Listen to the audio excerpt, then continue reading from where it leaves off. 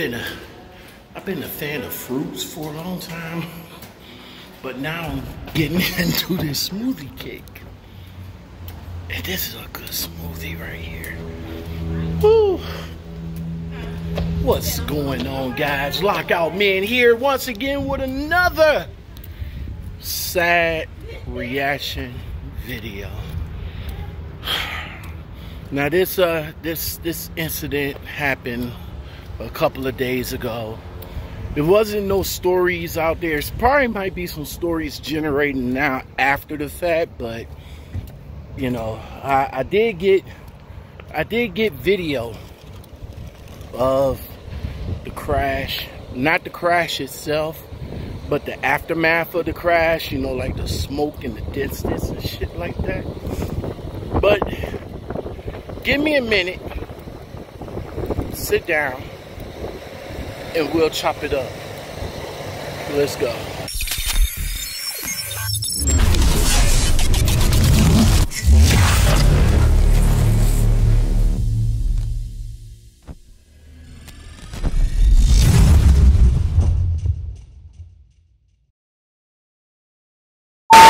Unfortunately, I don't have my little my little recorder to speak to you guys a little bit clear. You know, you probably might be hearing the background noise from the truck, the vibration and stuff like that. And I am so sorry for that. I apologize. I had this cough that I haven't been able to kick for the longest time. I did go to the doctor. They did tell me that it probably might be allergies or something like that. I don't know. That's why I'm going to go ahead and see my own personal doctor and get a better assessment of what's going on. Because when you get a nagging cough in your chest like this, it could be concerns for a more immediate health. Look, guys, there's been a lot of accidents that's been going on lately that's been involving tractor trailers and four-wheelers alike, man. Let me rewind back to last week where a four-wheeler cut off this semi-driver, and instead of, he is being considered a hero because instead of veering into traffic, dodging the car, he sacrificed his life and he veered off the road, off the bridge, and tumbled all the way into a chemical plant, which was about 100 feet down. We do have a witness that saw what happened up on the freeway. The witness stated that a smaller vehicle cut off the 18-wheeler. So we're going to try to determine to see if that's correct or not. And like I said, that's when he veered off to try to avoid striking the vehicle. So he went over the rail. During the rescue effort, they said that he was alive, but during the rescue effort, he succumbed to his injuries and he passed. So sick. So sick. Ain't no telling why the car did what it did. But see, what you guys got to understand, four-wheelers, and I'm talking to you drivers, the drivers of these cars, man, y'all got to stop doing this madness to us out here, man. You know, we're sacrificing our lives out here trying to make sure that we get this product to you, but yet you're making our job hard by doing stupid stuff like cutting us off because you're in a hurry. Don't do that. Stop doing that. Whatever you're doing, stop the madness. Stop doing that, man. Now, this young lady, a Stevens driver. So before I get into talking about this young lady right here, this young Stevens driver by the name of Rayshawnda, I want to say shout out to my man, Young Grind, for bringing the story to me. You know, it was all over Facebook and it wasn't much to go on. So shout out to my man's Young Grind for locating the story and getting it to me so I can get it to you guys. She was a Stevens driver. So they said that the crash happened Thursday morning when the driver of a pickup truck carrying 3 passengers crossed the center line into the eastbound traffic, colliding with the young lady's truck.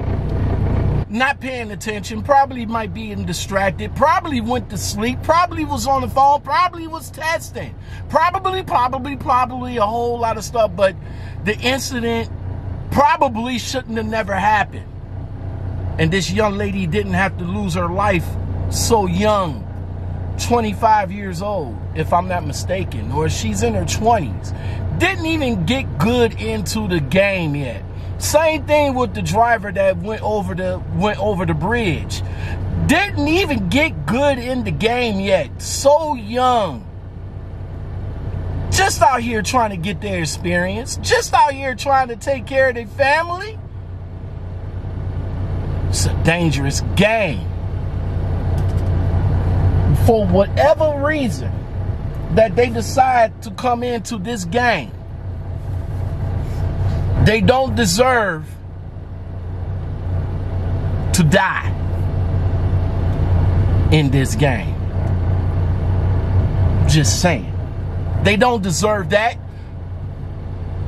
I mean, when I came in this game about 4 years ago, did I say to myself that I was going to worry about not coming home? Now that was on my mind when I went out for the police academy back in the early 2000s. Yeah, I worried about if I was going to come home because the occupation I was getting in was dangerous. I didn't think that trucking was going to be that dangerous. I knew that it's dangerous, but I didn't know it was going to be this freaking dangerous that literally I get into an accident and I might not be able to see my family today or tomorrow. So sad that this happened. Both vehicles caught fire after the crash. 4 workers in the pickup, including the young lady, has passed at the scene.